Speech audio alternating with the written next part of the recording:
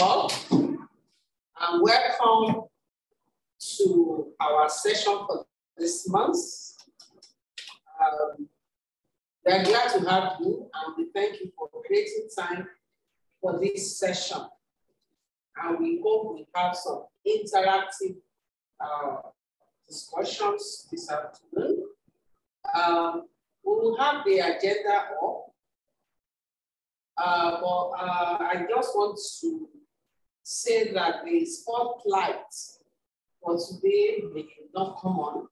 We got a message at the end, but we have some interactive discussion.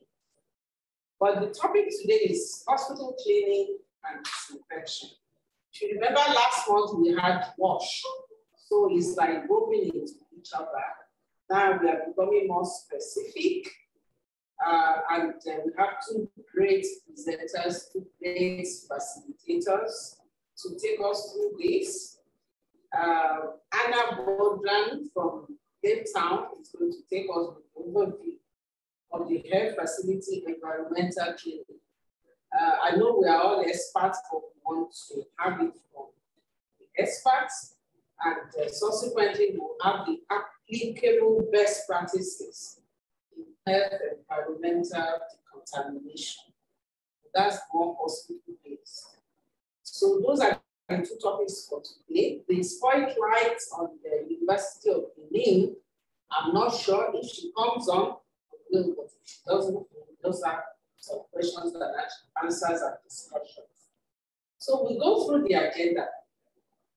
Our usual home housekeeping. We try to name our phones, our laptops, so that we can call us when you put up your hand. If you want to talk, put up your hand and then you put your questions in the chat box. And at the end, we are going to go to the chat box to give us the feedback so that we can continue to improve. So, well, we'll go straight to the overview, like I said, of health facility environmental cleaning by Mrs. Vorndran. And then subsequently, we will have Dr. Chioma Osuagwu take us through applicable best practices in the environmental decontamination. So you note all your questions and the issues for comments, for discussions, and then we will have feedback and then announcement for next month. That is the big umbrella. And on that note, I don't know if Simran, we have Simran from India joining us. And we have Anna presenting from South Africa, but that's still Africa. I don't know if there's any other continent here. So that Simran will just say hello to us briefly before we go to the discussions. Simran, do you want to say a word or two? Are you alone? Anybody with you? Hi everyone, so Simran this side, and I'm really happy to see you all, and I'm hoping that it will be a great session as always. Thank you everyone for joining in. Thank you very much for being with us. I guess we have people from most of the African countries, so we are happy to share your experiences, your contributions and comments so that we can learn from each other. On that note, I want to introduce our first facilitator in the person of Mrs. Anna Vorndran. She is our executive manager, Infection Control Africa Network. Actually, they are the big umbrella in Africa, and the Nigerian Society for Infection Control is one of the societies that is collaborating with them. She's the executive manager. She's a nurse by profession, a graduate nurse, an educationist, special interest in hospital cleaning and disinfection. And she's done a lot of work. I remember doing a project she was in Sierra Leone to supervise and to teach healthcare workers on what to do and what. She's done a lot of studies, and she's supporting ICANN. She's supporting ICANN to do what they do. I will leave her. She will talk on her subject matter as well as tell us a bit about ICANN. Over to you, Anna. You're welcome. Thank you very much, Dr. Zwanda, and thank you very much, everybody. I've met some of you when I was there in February and even last year as well, and I was there in 2019 in Abuja. I just want to say I'm very privileged to be here, and thank you for the invitation. If you're going to allow me, I'm going to switch off my video. We are at the moment in load shedding as well, so it does help with the bandwidth. And I'm going to just tell you a little bit about ICANN for you who don't know anything about ICANN. And then I'll give you a little bit of an overview on environmental cleaning, especially in our healthcare facilities.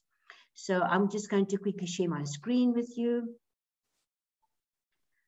So I hope all of you can see my screen. If you can just indicate to me that you can see it. Yes. Thank you. Okay, as Dr. Zwanda said, I'm the executive manager of ICANN, but I'm a nurse by background and I'm passionate about infection control. I've been in infection control for more than 20 years. I've been with ICANN since 2015. And I know Dr. Zwanda because she was our treasurer when I joined ICANN as well. So we've already come a long way, and we work quite closely with the Nigerian Society. So what we are actually wanting to just show you guys a little bit about ICANN is that we want to also, especially as you mentioned, WASH, that infection control and WASH has always have to go hand in hand. Why do we say that? And then what is the purpose of environmental cleaning? We want to explain about the risk of contaminated environment, and also then just the key elements of routine cleaning. And I think our next speaker will go into more detail about that. So I'm not going to touch on any of that. I'm just going to give an overview. But just about ICANN, we've started in 2008, and Dr. Zwanda was one of the founder members, but Prof. Mehta started it. And then in 2012, they've actually registered here in South Africa as a non-for-profit. And we've been working, as you can see, all across Africa. And our target is Cape to Cairo. But since 2015, when I joined, we actually kept track of our amount of members that we have. And we have 2018 currently at the moment. So what our vision was is to make sure that we have safe patient care throughout all our facility with strong evidence-based infection control programs.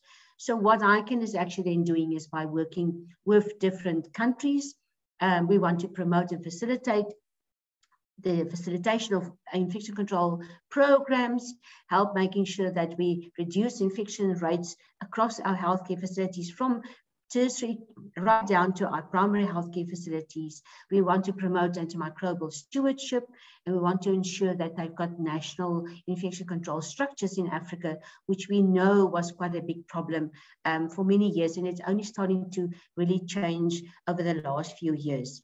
So what we want to do is we want to just bring people together, and we take into consideration WHO core competencies for infection prevention and control professionals. And we want to make sure that we build capacity. We don't want to just work from here, but we want to build up people across the Africa continent that they can actually then cascade the training down to the rest of all the healthcare workers that they get into contact with. And not just healthcare workers, meaning nursing staff, but doctors, laboratory workers, our environmental health professionals, our cleaners, our maintenance people, even our visitors. So what we want to do is make sure that we use best practices. And as we know in Africa, Nana, we've traveled a lot in Africa. We know that in Africa, resources is not always that easy. So we want to make sure that we make it possible for people to use whatever they've got to make it possible in their situation. So what we want to do is here, I just want to show some of our activities. Big thing is in advocacy for IPC in healthcare to create a career path for nursing. And I know that in Nigeria, they're really at the moment busy with the certification course and also the Orange Network and also the mentorship for the professionals to really establish that. We work quite closely with WHO Afro, WHO, CDC, Africa CDC, Nigeria CDC, African Union, and you can see all of them there, and this will be available for all of you to see. And when we spoke about the infection control societies, what we thought is that it will help if we can help countries to develop their own national society, so they can then cascade it further down through their members in their country, because they understand their own country's content, they understand their own country's culture, the background, and exactly how to adapt, to adopt, making sure that they can put best practices in place. And you will see that Nigeria is one of the first ones that was actually established as well. And the newest one is the Ethiopian Infection Prevention Control Society that we launched in February when I was there after I visited Lagos. And then we're busy with Madagascar and also with DRC, that they're also going to start using ECHO as you guys are using. So we want to make sure that we roll through and making sure people understand how they can use the ECHO platform to also, even in the furthest corners of their countries, they can build the capacity on IPC. And we know that IPC is something that we need to realize that with the technology changing, with people moving a lot more across borders than before, as we saw over the last 2 years with the pandemic, how quickly it spread, and how we saw with the monkeypox, and also now in Europe, that you guys actually are quite experts in, and I've listened to quite a few presentations that people from the Western Africa have done on that people can learn from us. So what we are also aiming is to set up an ICANN hub, or like a small ICANN office. And Nigeria has already set up the Western hub that they are actually working from. And what we want to do is to make sure that all the countries that are in the Western Africa region will then all take hands and work together and actually expand this further into the rest of Africa. So this is what we want to do. And we also want to ensure that we include our French, our Portuguese, and our Arabic-speaking countries. And that's why when we do our webinars, we actually make sure that we do have interpretation into Portuguese and Arabic, because a lot of them really want to learn and they can really share a lot of experiences with us as well. I think for me, the biggest thing is that we really need to look at every country, because we can learn and we can find out how they do it differently than us. And we can actually link our problems and find solutions through other countries, what they are actually doing at the moment. So when we now look at environmental cleaning, where does it fit in our healthcare facilities? And I know a lot of people talk about disinfecting, and we are really so focused on using chlorine and fogging and spraying. And we've seen that over the last 2 years, that we really want to make sure that people need to understand that cleaning first and then disinfecting is very important. That routine cleaning in our healthcare facilities doesn't mean that we need to routinely disinfect everything.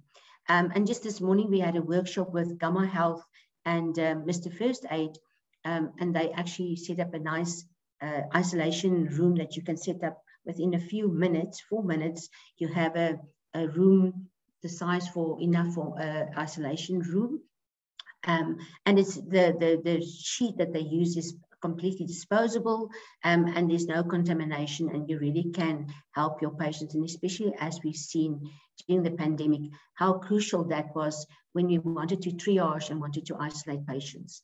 So we want to make sure that people follow best practices when we clean.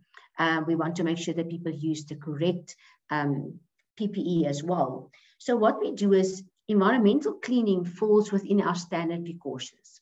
And standard precautions, we always say, is something that you do every day with every patient in every situation, even at home. So environmental cleaning is one of the core components of standard precautions. And that is something that we do every time.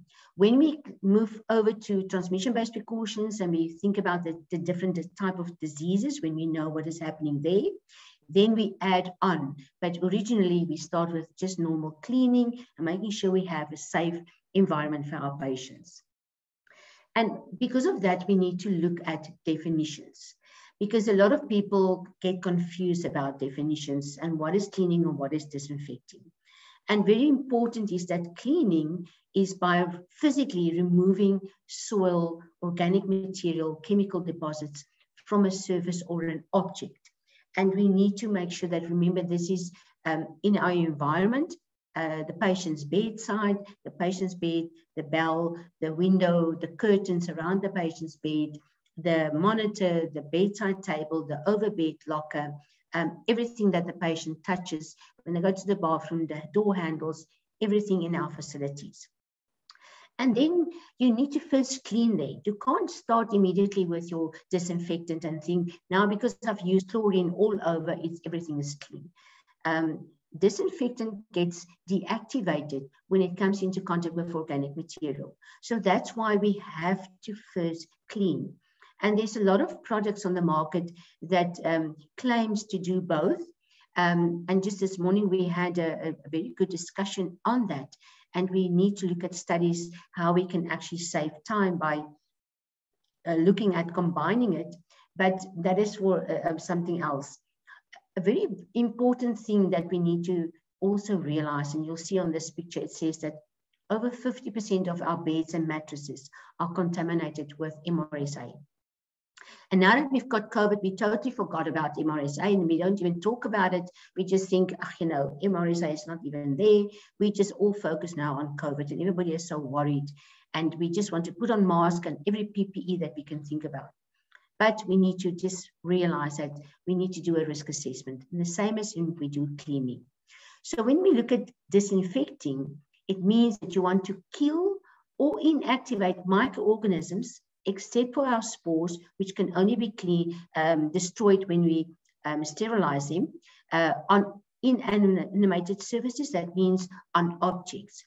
If you want to clean your hands, you're not disinfecting your hands, you are sanitizing your hands. So we need to make sure that we realize and understand, and we have a lot of those problems, especially here in South Africa, where people tend to use the alcohol hand rub and spray the bedside tables and want to clean it with that.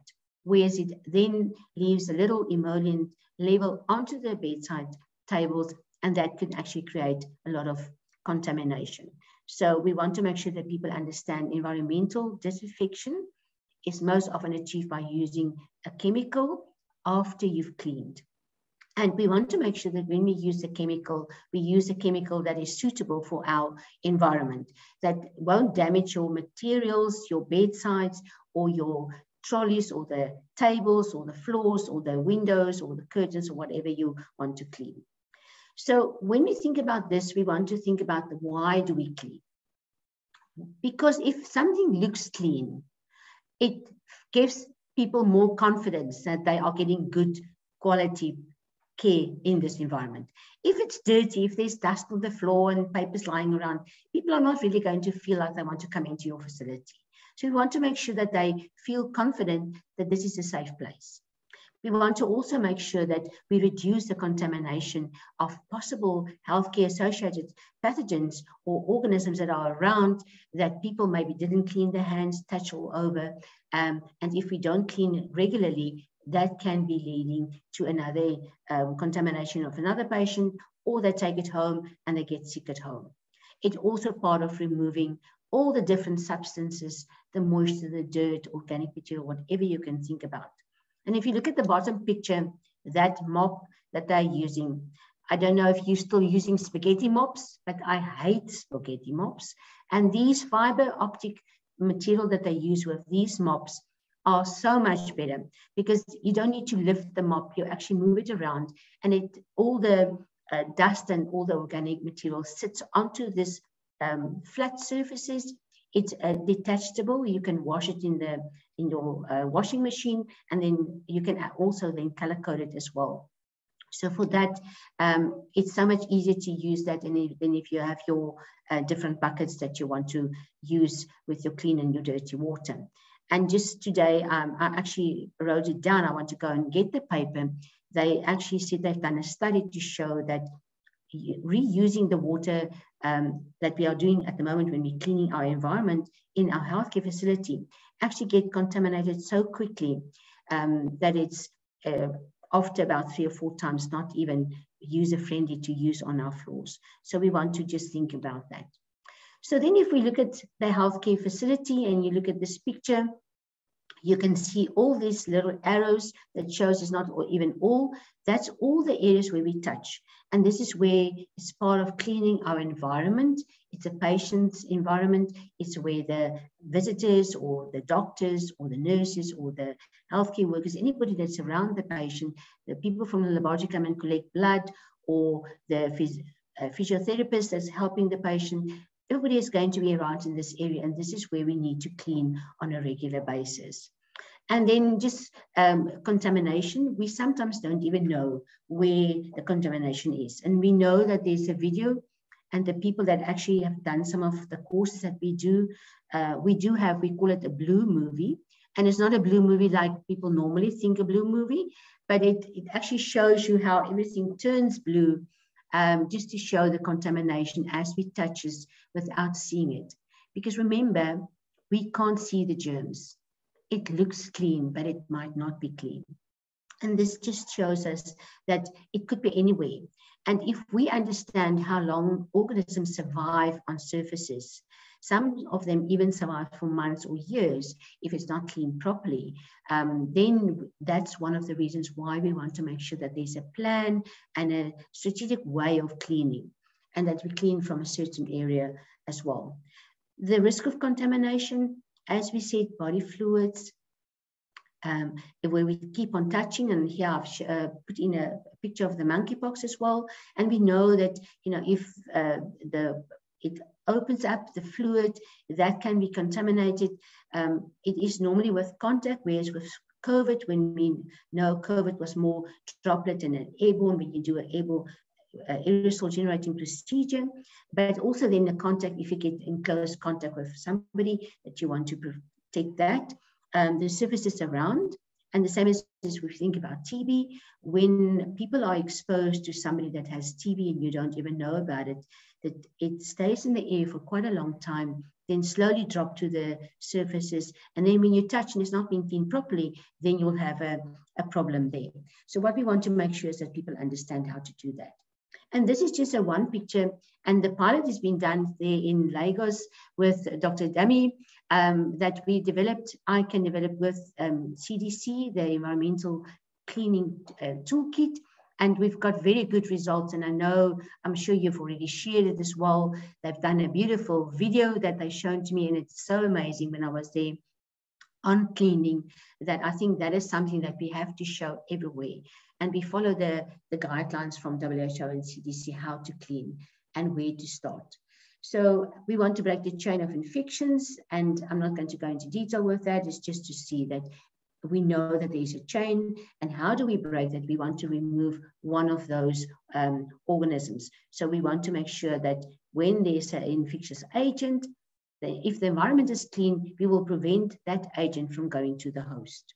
Okay, it can be direct or indirect, and we've spoke a lot about this already. Hands, nasal, and your throat droplet and an airborne, and then indirect is where we touch our drip stands, the disinfection equipment. Sometimes we forget where we touch, the mops and the buckets, the handle of the mops. How often do we clean that? And then you can see our staff. We must remember, and that is why hand hygiene is so important. Our hands are the most way of contaminating and spreading the disease. But if you can look at all of these pictures, it shows you all the areas where they frequently touch and where it can lead to contamination. So this was about for COVID, and we spoke about environmental cleaning is more important than disinfecting. Depends on which area you are, or if you're in the high-risk area in the ICU, or in the area where the people are really susceptible, then you will do the disinfecting as well. And one thing I always say is about, we are so worried about clean floors that we disinfect our floors because we think we are eating or treating our patients off the floors. If we do, and sometimes it does happen, sorry, somebody's got on. Sometimes in some of our areas, we do treat our patients on the floor, then we will clean and disinfect the floors. But if you have patients on beds, why are we so worried about the floors? We keep on cleaning the floors, but we forget about the environment around the patient. And then just one thing is we have to have a regular cleaning routine. There needs to be a standard how to clean, a fixed routine when they need to go into clean with a checklist, and then to monitor going back afterwards to see, are they doing it properly and how are they doing it? And there's just the cleaning standards that we need to look at, making sure that everything is clean and dry before we move the next patient in, making sure that the chemicals we use are up to standards for our equipment, that it doesn't damage our equipment, that we know how to clean up after spills, look after our equipment that we are using to clean as well. And you will see that this lady, the mop that she's using, the handle is also aluminium and not wood, because we know that wood is more porous and the wood will keep on the organisms, and it's difficult to clean a handle if it's from wood. So we tend to move away from wood. And then just the final one that I want to say is about training. And this is why you also have this ECHO platform, where we can keep on training people about different things in our infection control. If people understand how it works, how to do it, then they can do it properly. But if they never had training, we can't expect them to understand what we are saying to them if we don't explain to them what is happening. And that is the final one from me. I don't know if there's any questions or if you take the questions afterwards. Thank you. Over to you, Dr. Zwande. Thank you.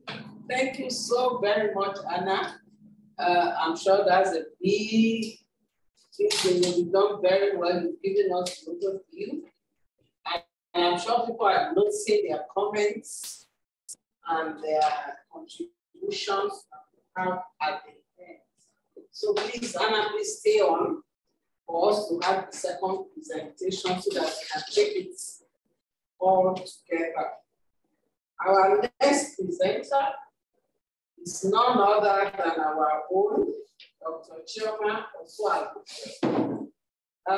She's an IPC specialist, a medical doctor by profession, a microbiologist, a consultant microbiologist at the Lagos University Teaching Hospital / the College of Medicine, University of Lagos.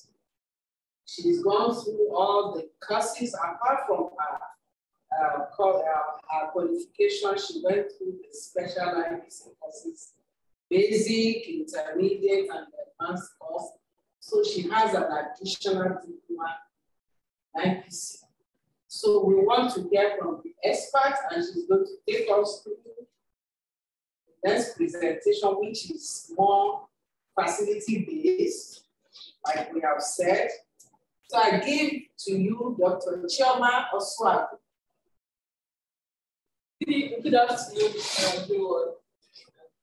I'll be talking on applicable best practices in environmental contamination.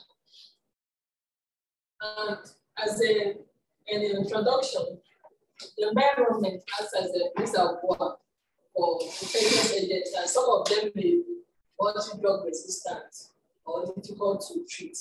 And the contamination breaks the chain of transmission and decreases patient safety and also quality of care. So it should be structured in a way that it should be effective. So that's the chain of infection, and the contamination breaks that reservoir from the environment to the patient.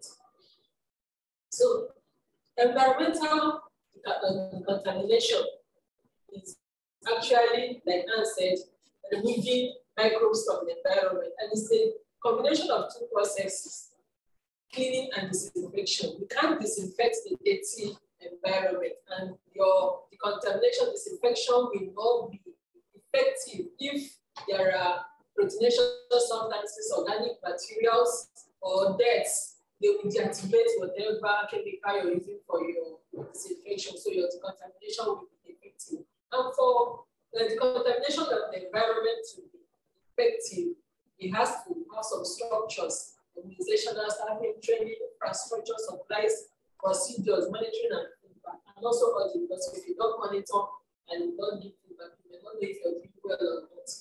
So for us to do a good environmental cleaning, we need administrative support. So our medical directors should know what we are doing, should give us the support. Then there should be somebody who is responsible, a focal person or cleaning manager, or it could be also the infection control nurse, or anybody that is appointed and will be given a part-time or full-time to be responsible for the cleaning. And that person will be responsible for everything about the cleaning, the SOPs, the policies, the data, budgeting, and everything. And will be responsible for communicating with all that parts of the facility, other departments, about what is going to be used for cleaning and decontamination. So if there's administrative support, then there will be budgets and framework for communication and collaboration with other sectors we have to be implemented. So what do we need for effective decontamination? We need wash facilities. Without wash facilities, we can't do anything. No water, no sanitation, no hygiene, we can't do decontamination. So we need clean water and enough quantity to enable us to clean. So those are the things the facility will put in place to make for best practices of cleaning. So we need the cleaning tools, we need the personal protective equipment, we need the supplies, and we also need supply management. So who is taking the inventory, where are we getting it from, what is the stock, all those things we need to be recorded. So we need our records, and we also need the appropriate services for good cleaning. So you cannot put your tables to gathering food that are porous and absorbable and you expect effective decontamination. So after the IPC person or the cleaning focal person should be involved when the hospital wants to purchase space for the facility, so that she will make recommendations for the kind of things that are easy to clean and for the hospital, for the facility to get there. Then there should also be appropriate staffing and training. So the different levels of staff, from the cleaners to their supervisors, and they should be trained appropriately depending on their level of interest. So the method they use for training should depend on the level of literacy. And they should have basic knowledge of hospital-acquired infection, how it is transmitted. So this will help them to have an idea or visualize what they are doing. Because if they don't have an idea what they are doing, they will not be able to do it. So if they know that there are organisms on the surfaces that are cleaning, and these organisms may be happening to them and everybody around, they will be able to do their work better. Then they should also be giving basic training on cleaning and disinfection and types of disinfectants, and why they should get their PPEs and the appropriate PPEs to use.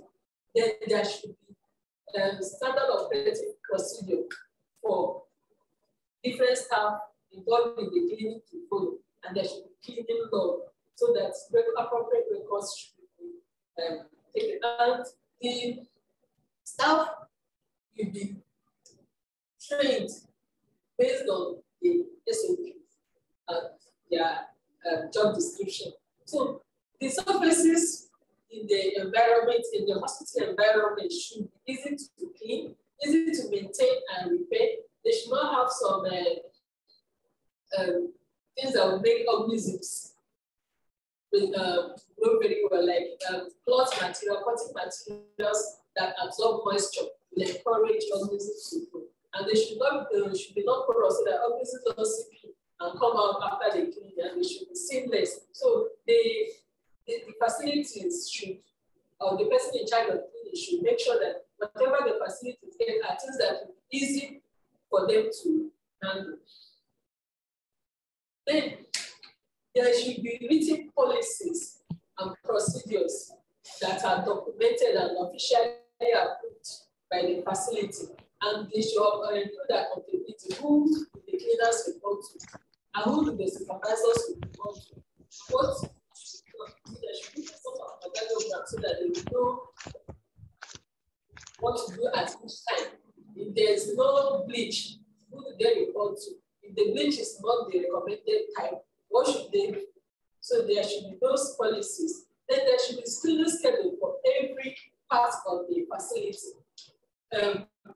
the neonatal ward, how many times should it be cleaned? Which parts of the place should be, how should it be cleaned?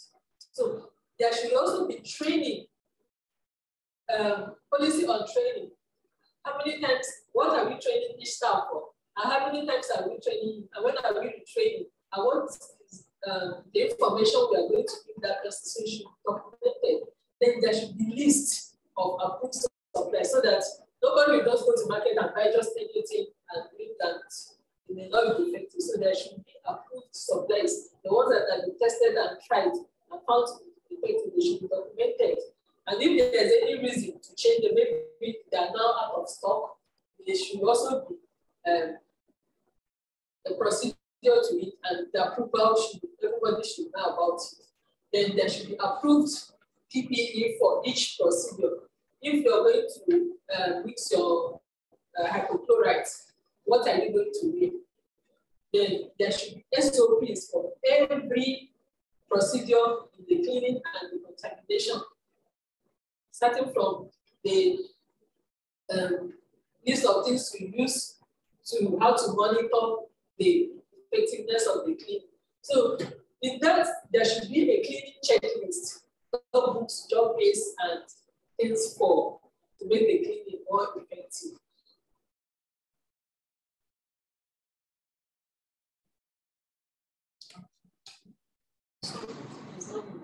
Right. So we should be able to monitor what we are cleaning. And in monitoring, we monitor with checklists. But if you're doing, you can do direct observation. And when we are doing the direct observation, we use a checklist. So,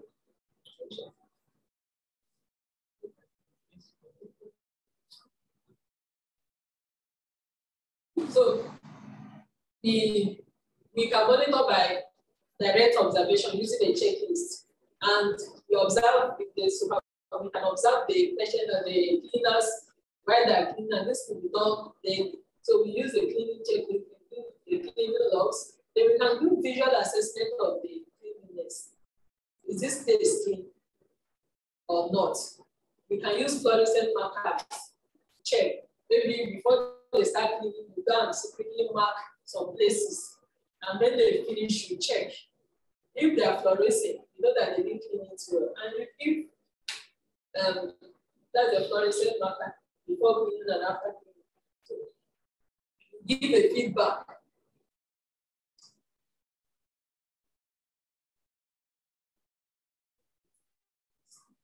Okay,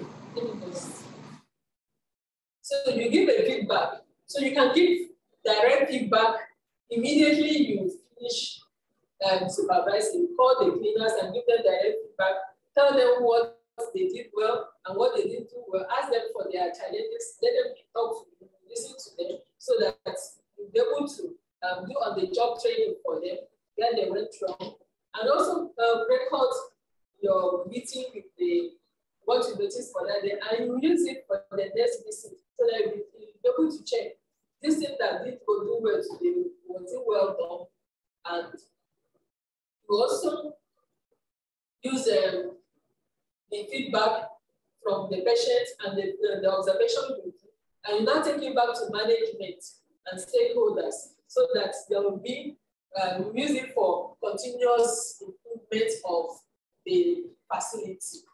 And you can now organize, there should be organized yearly or quarterly or 2-yearly audits of the environmental decontamination to see if there are gaps where it can be improved and things that are not going well and things that can be enhanced.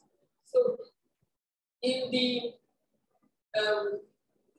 cleaning and then decontamination, we should realize that there cannot be effective decontamination without first cleaning. You cannot disinfect a dirty place. And we should use standard approved disinfectants for disinfecting. And we should not mix soap and detergent. And we should make sure that we follow manufacturer's instruction for the surfaces we are cleaning.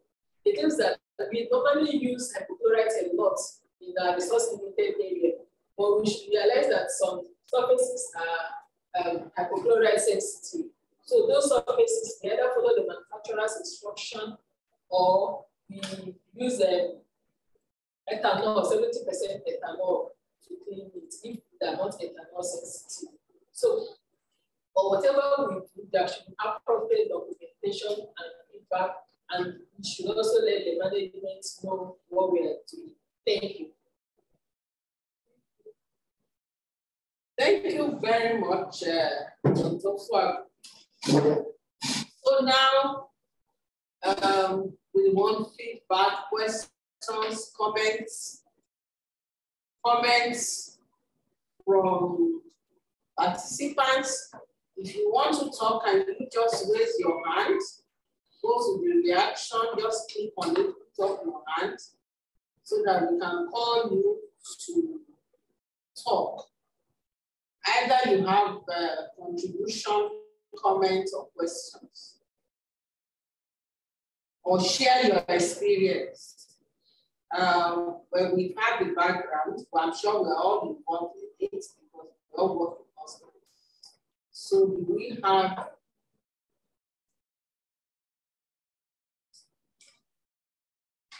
and we have your hands up?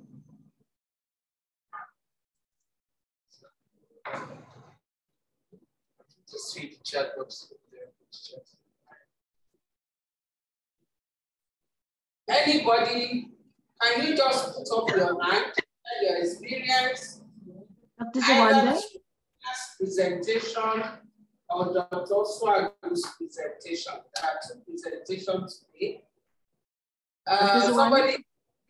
Sorry, Dr. Zawande, it's Anna here from ICANN. I saw in the chat box that one person were asking about what is the major obstacle in Nigeria, and it will be good if people can maybe share that with the team here, what they found in maybe in their facilities, what is the major obstacle, because then, you know, maybe it could be a discussion that we could talk about. For cleaning or decontamination, you need to be specific. Is it cleaning? Who is asking? Who is that? That's Shikade. Shikade, do you have anything in mind? Shikade? Are you talking about cleaning? Good afternoon, yeah. Yes. Yes. So what I'm asking is, since it has been established that it will help in reducing HAIs, so I'm looking at what can be the obstacle in achieving effective environmental cleaning, because the major goal of IPC is to reduce HAI. So I'm looking at it from the angle of what can be the possible obstacle that needs to be overcome so as to achieve effective environmental cleaning in our own setting here in Nigeria.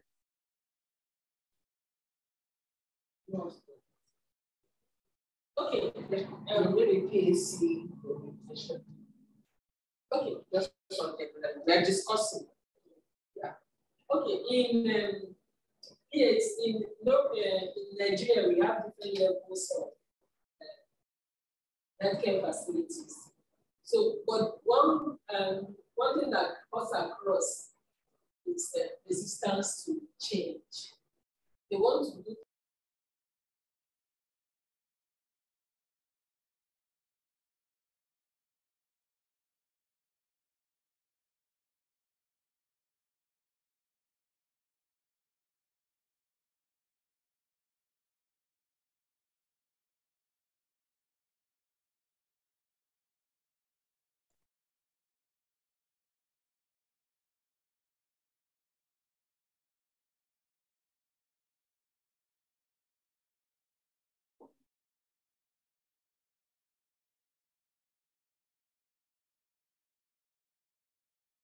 Sorry, Dr. Zawande, I think, I don't know if it's just on my side, but there was just nothing cut off while they were still talking.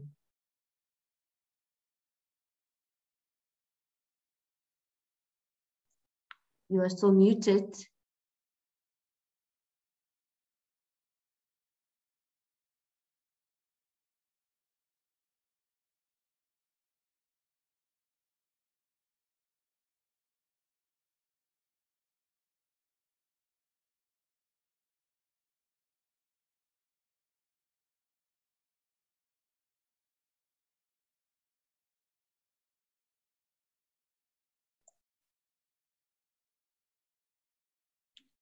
Sorry, Dr. Zwanda, you are still muted, so we can't hear you.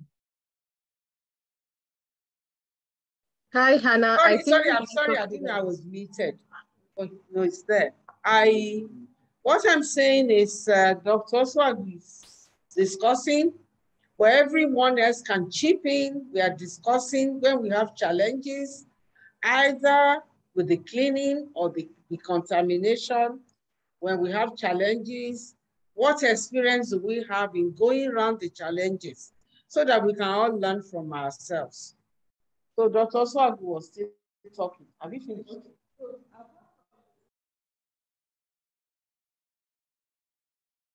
That one is disconnected.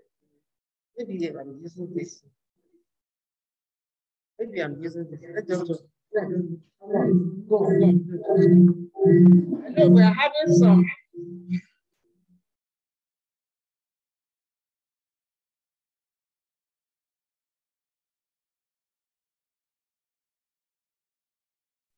Can you hear us? Hello? Yes, we can hear you now. Yes, I can hear you. Okay. So in addition to resistance to change or learning new things, we also have the challenge of supplies. So sometimes we don't have enough supplies to and enough staff to be able to do effective cleaning. Then also administrative support may not be encouraged. There's something in the chat box. Dr. Kachi is saying that the obstacles are the lack of those factors. Some headings, Dr. Chioma said in her presentation. Somebody is talking here. So maybe we look at that, and then when we list them, I think it would be useful for us to know how we go around those challenges. But that's the beauty of coming here, not just listing it out. People will have experiences of when they have this. Can you go back to that presentation? What she said. So that will not follow.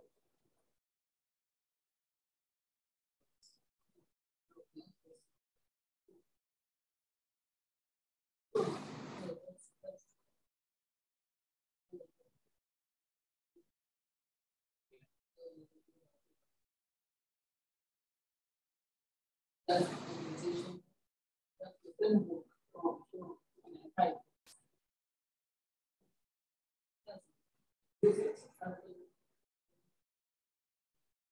Okay, that's and so that Kachi, is that what you're talking about? Isn't this one, Dr. Kachi? Can you talk? Dr. Kachi? Yes, I can talk. Yes, talk to us. Is it this one or the next? Yes. So when we look at, sorry, I have a cracked voice. So in your presentation, I love the way you presented this. And so when she said obstacles, I saw it from that angle. When we don't have all these things, these are the major obstacles. They can form obstacles to effective cleaning or decontamination. So that's how that's my own contribution to presentation. So why do we solve about because the thing is to make sure we go around it and we make the best of the situation. Talk about staffing and training. What do you do? Yeah. That's part of what you say about attitude, resistance to change. So what have you done in your own facilities to overcome that? Over to you. Are you asking me, bro? Are you asking me? Yes, let's take staffing and training, for example. What have you done in your facility? Please focus now, cleaning staff as supervising or training them so that they could perform that initial resistance change and be able to follow the process of Okay, I'm actually doing a work on this particular topic. It's actually a project for me, and so that's why I paid keen interest in being around for today's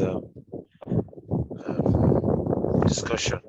So right at the moment, we are trying to make sure that we have policies around cleaning, environmental cleaning. So that is one thing we are doing at the moment. It's on a draft stage, and we have given it to the management. I've actually, because I'm going to, my work is quite detailed to the extent that we want to actually check, you know, to measure the, you know, the, what do you call it, the cleaning.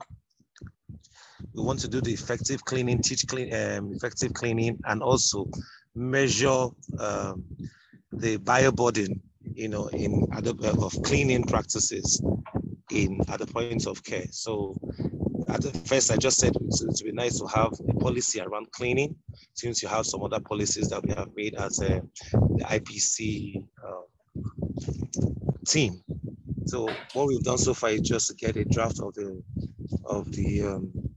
clean policies. Basically, that's it's any other thing. It's still work in progress. For so far from my own staffing, when it comes to staffing, it's when I start the work, I will not know whether we have enough staff. You know, training will also be part of it. But so far, it's just a policy that we've just been able to work on. Thank you. With your team, the number of staff that you need for each particular area of the facility. Some areas don't need too many staff, like they are doing blocks and rest of them. Those ones that really have the cost. These areas like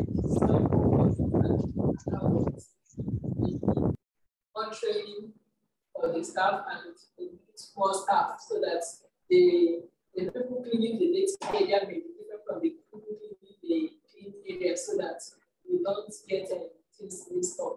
But do you have organizational support for what you're doing? Because everything you're planning, if you don't have support, you will not be able to achieve them. So have you done advocacy, listen to your entity? Is it in support? I think we don't need to make it too personal because there are other participants that they want to contribute.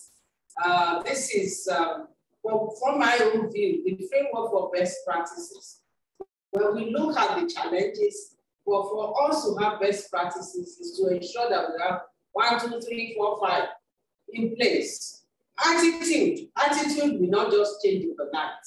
It's something you need to, when you keep monitoring, giving feedback, you reward good work, you know, like you have a best word or something, so everybody is trying to work to attain the best practice. I think it's better to look at it from that point of view. Attitude is a big thing, but then behavioral change can be achieved. And I'm sure some facilities will too.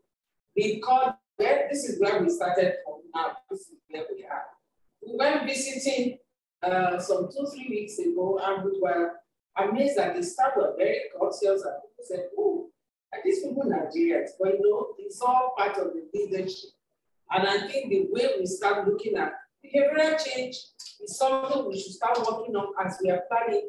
It's not just cleaning, it's ordinary cleaning and decontamination, but then there must be that psychological part. We need to massage people's ego, you know, to get the best out of them. You know, want the best out of staff, you must massage the ego and know how to handle them and they give you the best. I don't know if anybody has anything to say. Anybody has anything to just say about that? But I think, you know, looking at that slide, best practices, yes, we have it theoretically, but to do it practically is a huge job. But we must remember that for us to get it, number one, we must have a plan, we must have monitoring, and then people don't do what you expect them to do. They do only things that you expect, and you encourage them when they do well. When they don't do well, you don't reprimand an adult. You know, there is a way you massage their ego. Oh, you know you could have done it this way. They may even know it because training at times they know it. But because something happened, they just did it the wrong way. Just encourage them. get the best out of them. So I don't know if anybody has anything to add to that. Anna. Yes, sorry, now I just want to add in what you are saying. I mean, it's everywhere that we see that, especially with our cleaners or our assistants who's doing that, we need to show them how important their role in infection prevention and control is. If they understand that they are actually key, they are not just there, that if they don't clean properly, it can lead to so much more. And if we can help them to understand that. And when I was there, we did that testing with the fluorescent fluid. And I've done that across, and it really helps for people to see that just because you don't see it doesn't mean it's not there. And then as we build up their confidence, they actually then realize that, you know, they are key in the role that we all play in infection control. It's not just the nurses or the doctors. The cleaners are just as important as anybody else, because without them, we can't do the rest. We need them. So they need to understand how valuable they are. And that's why we need to really build on them. And then also, you know, behavior change, we all talk about behavior change. But we need to be the leaders of that behavior change, because it's no use we telling them to do one thing and we don't follow that. We need to show them. People look at what we are saying and what we are doing, and they pick up when we don't do what we say. And also, to change behavior, you need to start doing something for at least 21 days, every single day the same way, for it to become a habit and part of your daily behavior. Otherwise, people won't do it. And if we use the stick, like we call it, if you just shout at people and tell them that they're wrong, then people don't listen, they shut off. We need to try and show to them that, you know, we're so grateful for what you've done, but let's just make it a little bit easier for you, but also best practice. Just because you don't have running water doesn't mean that you can't clean. Let's show you how to use the best possible way with the limited resources that you have, until we can get to a step where we can have all the resources. Thank you. That's all just for me. Thank you very for that contribution. And it's making them, number one, making them feel important. That's all about, you know, dealing with adults. You know, you don't tell them, no, you've done rubbish, and you don't get the best out of them. Make them important that in the health system delivery, you are the most important. Because if you don't get it right, no matter what the nurse does, no matter what the doctors do, you know, it will ruin everything, and then they feel important and get the most out of them. Any other contributions, comments? That was very good, Shike. Thank you. Oh, but one more thing. There is staff turnover, and I want to have experience from the field on outsourcing cleaning, because there are some places where they outsource cleaning. How do you handle, you know, staff that are outsourced? You know, we're talking about staffing and training. We want to have experience, but that could be another challenge. Does anybody have any comments on that? Staff turnover, you remember they are low-paid staff, and because they are not, I don't want to say poorly paid, they may not get paid. I have one experience, one of the PACs, because it's the political class that pays the salaries, and the lady that was in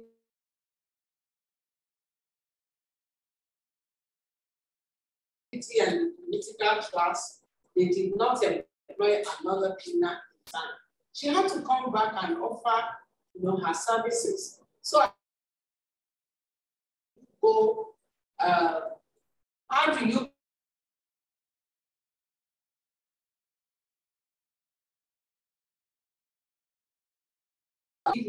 what you want in your facility to ensure that we prevent infection and hospital-acquired infections? Our contribution,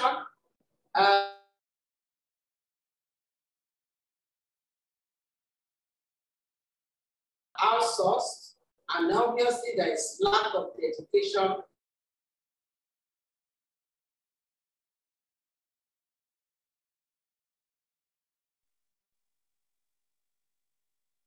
Really, they don't have to be dedicated to you.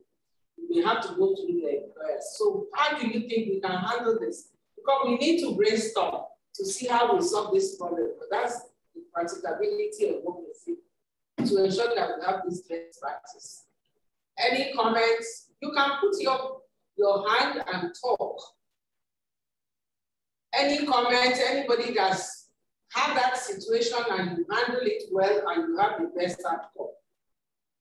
Any facilities where your cleaners are outsourced and you've been able to manage it. Somebody said they may not really be dedicated to you. How do you make sure you get them?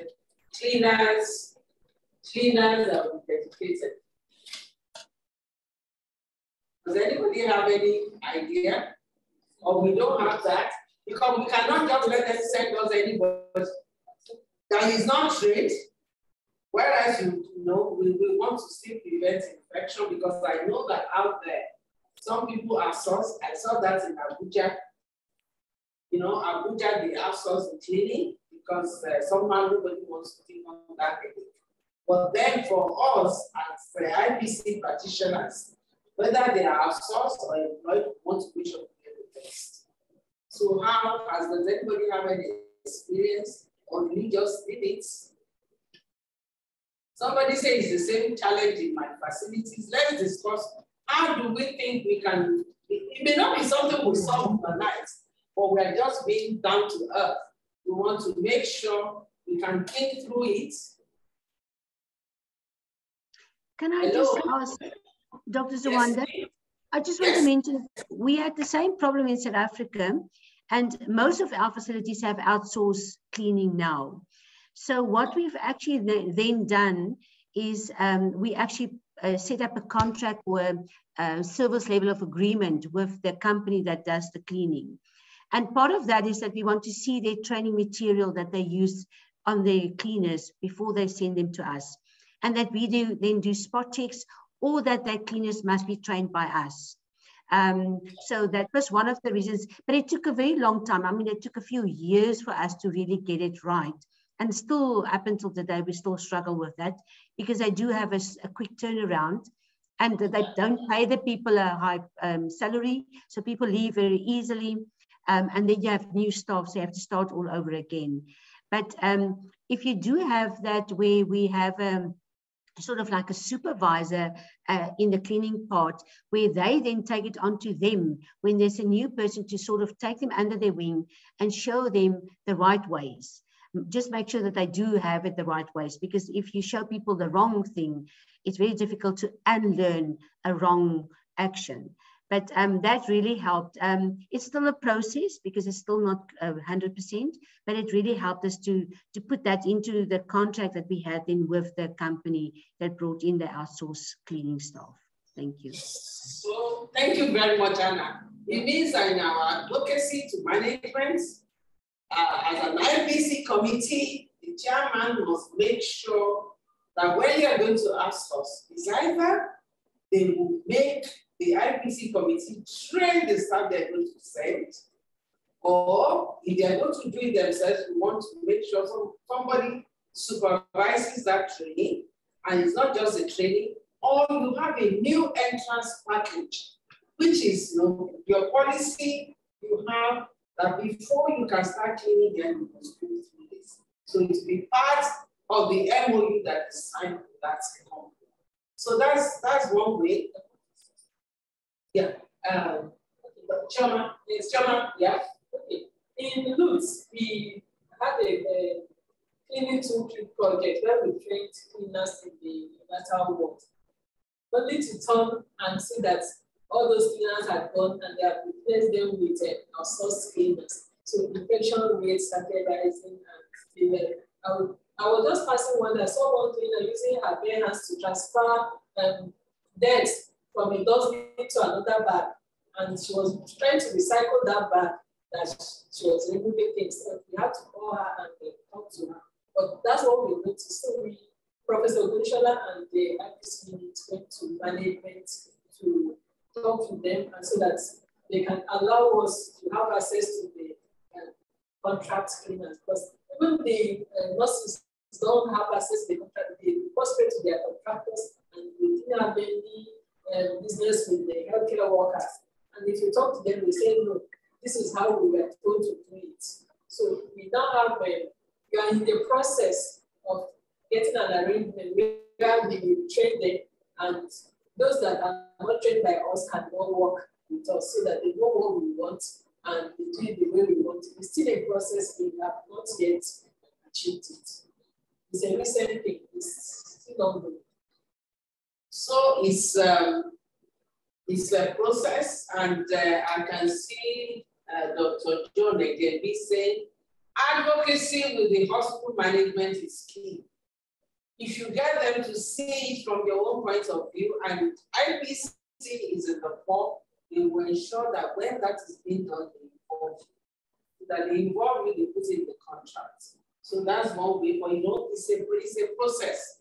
We're still brainstorming, and then we will get there, and then hopefully we'll get there. Because that is the ending now. Everybody is trying to outsource, and they don't need to tell the IPC team that we're going to outsource. Like, you didn't even know, you just stumbled on it.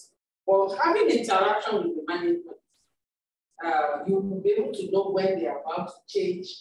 It means the interaction has to be close. For somebody to at least tell you that, look, if you want to ask us or change the staff, let us know what we need to train them. So we need to be more on ground. We need to put our foot down that we need to be involved. Because the cleaners are very, very key from this discussion we've had this afternoon. I don't know if there's any other, I think that is key. We were going to go on to something that we'll keep back to talk about this outsourcing and turnover of staff.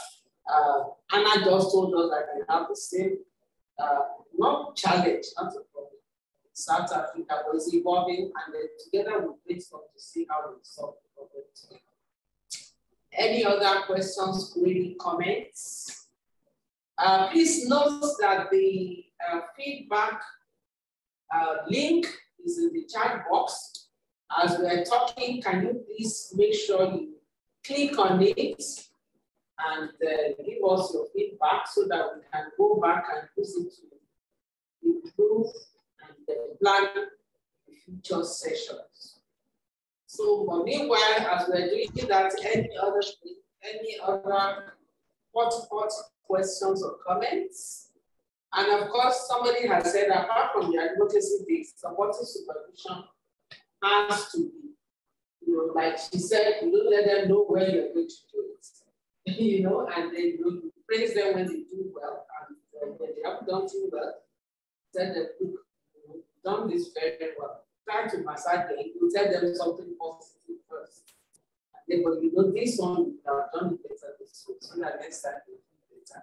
And if you go back and you notice that you've done it the way it's supposed to be done, give them the encourage them. So any other thing? Any other comments? As we are thanking you for joining, but we need your reaction, your feedback.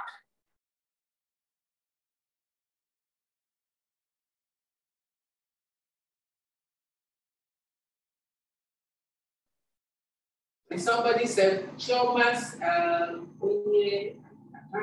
can't say the song, says we can achieve their, we can make them perform better by awarding the best cleaning staff. That's another way, like I said, you know, I just like that. The best cleaning staff, maybe put a picture at the entrance to the ward so that the next cleaner wants to achieve that so that we can encourage them. There are ways of massaging egos and making sure we get home. They are located stuff, but they're very, very key. They're very, very key. Like she said, when they changed the infection rates went up, and of course, like biologists start investigating. So anything we can do to get them to give us their best. So any other comments? I think it's been very good. I want to thank the two presenters. We have really opened, been awakening us to think more. It's not just what we do to control the infection, but what the support staff do. And when we talk about cleaners, don't let us forget that we have functionary attendants. We have drivers that drive the ambulances. We have attendants that move things around, that we send around the world. They need to be part of this training. They need to know that they are important in controlling the infection. It's not just epidemics. Now we are trying to institutionalize IBC, and that's the thing. So that whenever they, when we pray that we don't be doing epidemic, but we get there's one response. But we also want to strengthen the system. And part of the health system strengthening is getting our training staff, not just trained, but doing it right. And I think that's the need to happen. We may not be able to do the whole also at the same time. Like I know we started from the later world, and subsequently to spread it. So if there's a will, there's always a will, and always be done. And once, but it means it's not that that training should not just be once. It can be maybe every 3 months to do the refresher course, or when they have new staff to go back and make sure do it right. And do some of these corrections. Just give them tips, just putting the pictures of what something cheap to ensure that we get it. Please feel the feedback. As we round up, I'm sorry that the spotlights for University of May not come on today. We hope next month be able to have a customer come and show us how they've been able to deal with their cleaning staff and what they've been able to change since they come for the IBC course.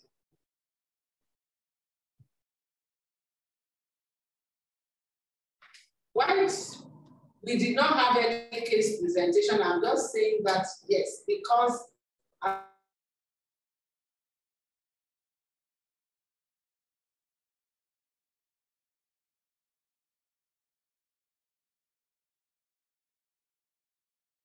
yes.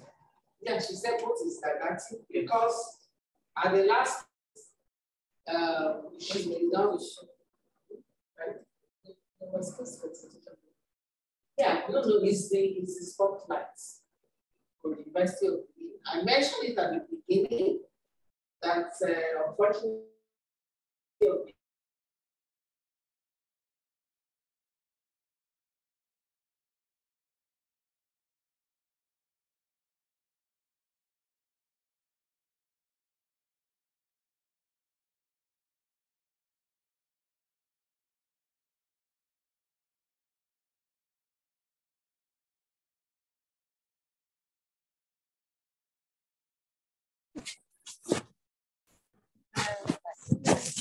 welcome.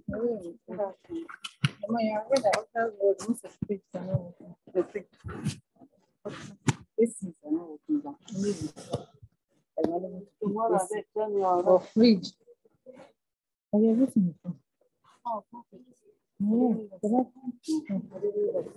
Come and see here. I saw I've gotten a photo.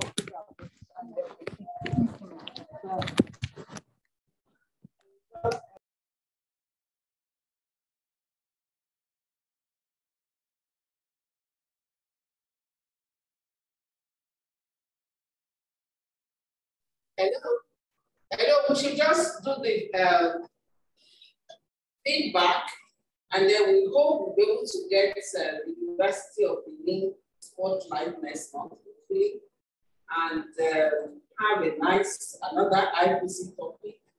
What we have on our list is triage and screening. But we will discuss our tendency to see whether we still want to take that. I don't want to say that COVID is completely gone. We hope it will not come back. And we should just stay in China. and there's no recurrence. But we should remember we have monkeypox, and they will always have Lassa fever with us. So we will decide what we're going to do, but you can advise us on what to take. But what is on our curriculum is triage and screening next month. So, on that note, has everybody done the feedback? Anybody that hasn't done it, can you please put up your hand so that we will know that you have all the feedback? Hello? Hello? Has everybody done the feedback? Bake or Laz, do you want to say something? Yes, ma. I can't do the feedback. When I'm trying to submit it, we erase everything and start me all over. I've been doing it more than 7 times now. It's still repeating the same thing. There's a place that the answer needs no, that you need to type in. As soon as I type in, it will not allow me to go further. So I've not been able to do it and submit. It is just you.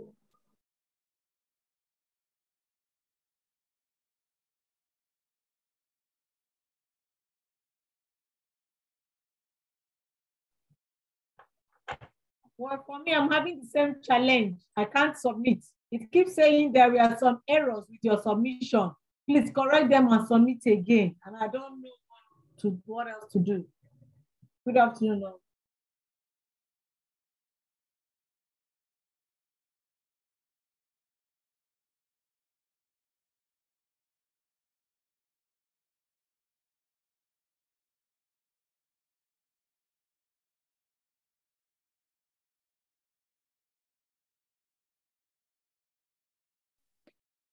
Can we please try again, please? Can you try again? So maybe it's a bit down, but you can try again. As we've had 2 or several people actually submit. I see that Dr. Jean says she's able to submit. I see that Chukwuno Sofodile says he has or she has submitted. So please try again. You should be able to submit. Right, so there's a question requiring you. I'm just also trying to check it right here in my browser. The question says, do you have additional comments regarding your satisfaction with or lack of satisfaction with this teleco session? You can just say no if you have no comments, but if you have some comments, okay, you so can write it. I have submitted mine now. Submitted. Very good. Thank you very much. Thank you. Thank you for trying again. So please, if you are actually having the same issue, please try to do that. Thank you.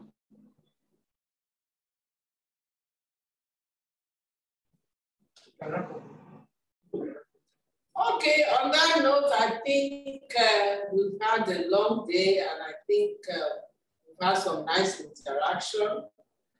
Actually, when we started, it was really cat and dogs there. We were wondering whether it's going to affect the internet. So we thank those of you that have made time that stayed this long. Thank you all very much. We hope we'll see you again next month. Next month, last Thursday, July 2022. Thank you. I've submitted through another link. Thank you. Thank you. Thank you. Thank you. Thank you. Have a lovely evening. Thank you, everybody, and goodbye. And you too, ma. Thank you, ma. Thank you, Anna. Thank you, Chioma. Thank you, ma. Thank you. As bye. We thank our presenters, and we thank everybody that's made time to attend. Thank you. Thank you.